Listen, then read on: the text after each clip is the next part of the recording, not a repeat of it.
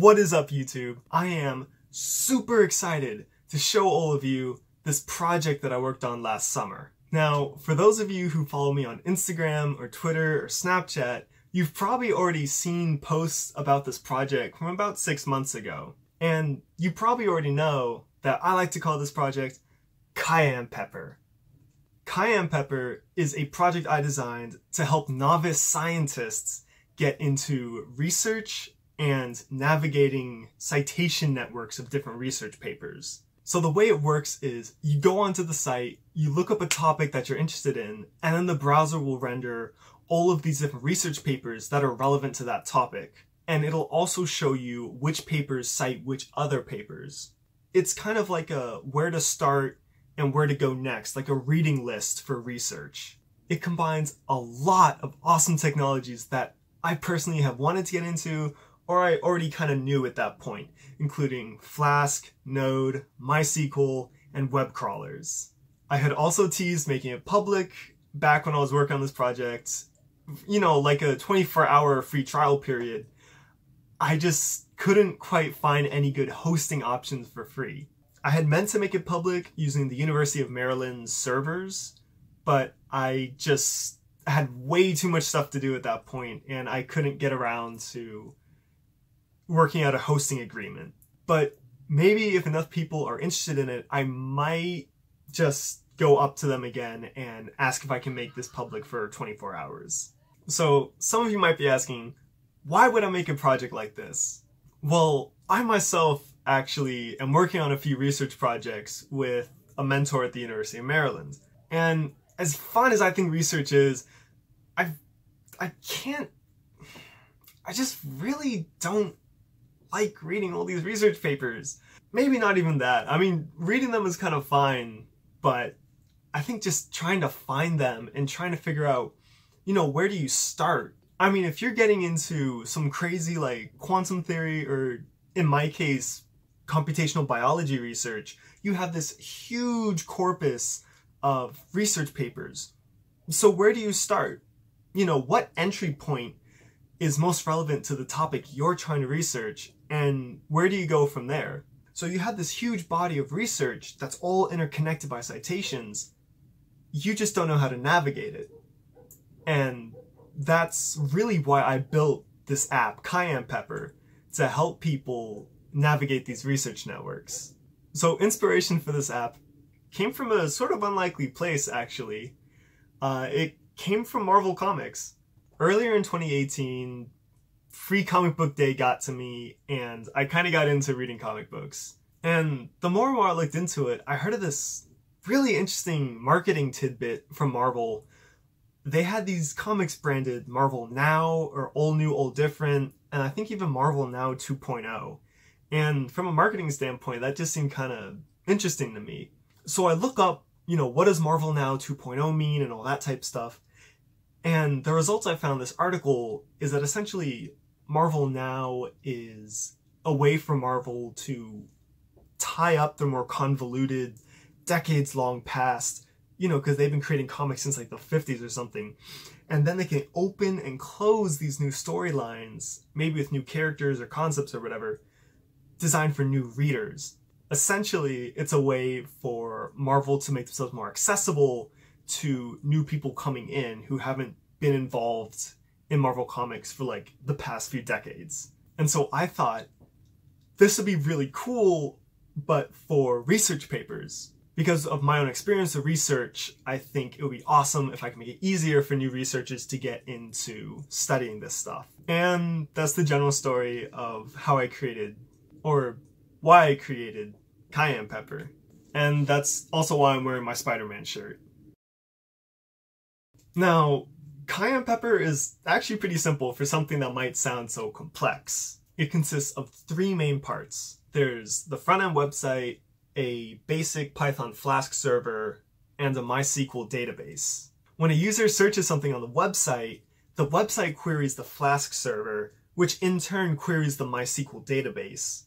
And then the database sends data back to the server kind of messes it around, formats it easier for the client, it sends it back to the client, and then the client renders it into the web page.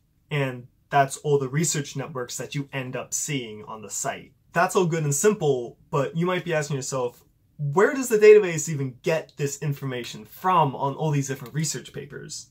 That's where my web crawler comes in. So in addition to the basic front-end, back-end, data-driven sort of web app model that I built for this app, I also needed a web crawler. And for those of you who don't know what this is, a web crawler is essentially just a program that goes through the internet, picks out websites, gets information from them, and then might store that information in a database. And in this case it does. It stores it in my MySQL database. I decided to build my web crawler in Node.js because I really like using that language. I wanted to practice it a little bit more. And it just makes web crawlers pretty easy because it being JavaScript, it has some pretty good HTTP request libraries and stuff like that. And it's pretty easy to build a web crawler in general. You just have to have it go to different websites and then extract data. The hard part is the extracting data bit. I created what I like to call my metadata extraction algorithm. And so what this does is it's designed to look at different online journals and then extract data from like meta tags or just parse the HTML, extract what it needs, and then dump it into the database. And I mainly want to focus on the title of a paper, which journal it comes from, and which papers it cites in turn, because that's what gets us our network. You start at one paper, and then you spread out to all the papers that it cites, and you spread out to all the papers that they cite, and you just keep doing that and that again and again until theoretically you've got all the research in the world in your database. Of course, I only ran this for a small subset of all the research in the world. I really don't have the time to fit an algorithm to every single online journal because they're all structured differently according to their HTML. In the end, I decided mostly just to focus on nature journals. So anything from the Nature Publishing Group should theoretically be accessible by my web crawler algorithm. And I picked Nature because these websites have really good meta tags that have like the author and the citations and the DOI and all that type stuff. Now, before I can show you the app in action, I have to run the web crawler a little bit. I accidentally dropped the database. Like, no joke, that's literally the MySQL command that deletes a database. I really should have given it a more recognizable name as opposed to just test. So here I have a collection of research papers that I used during the testing process to actually develop my metadata extraction algorithm. Fun fact, one of these actually has my name as a co-author. One of my friends from the University of Maryland published a paper in 2017, and I actually got to help him by creating this web app that can spit out and search through his data for him. And I'll probably have a video relating to that a bit later on in the channel. But until then, I'm just going to use it to power my data-driven backend of the Cyan Pepper app. And because I feel like an absolute god when my programs automate, I'm going to let you all sit back and watch this web crawler in action to some music from Iron Man 1.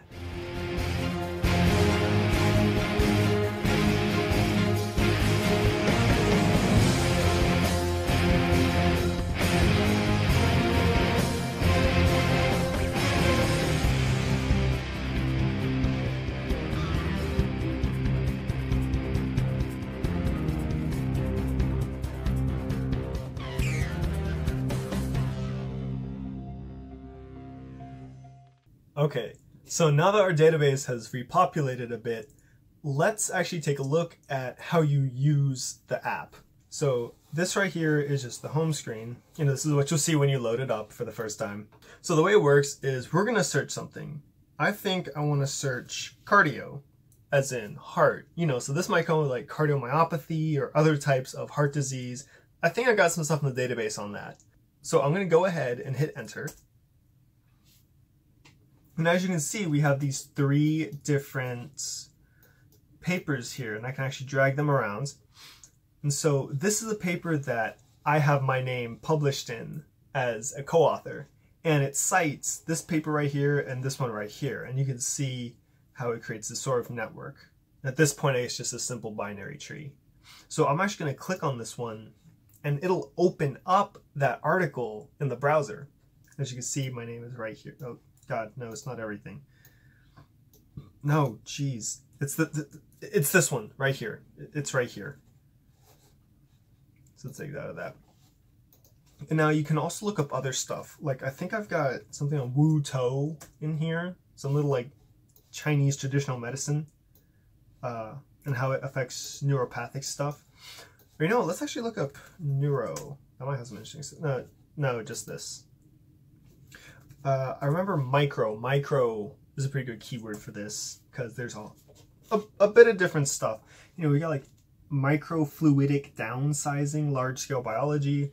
We got the Wu To. We have 3D printed microelectronics, digitally synthesized beat frequency multiplexing for sub-millisecond fluorescence microscopy.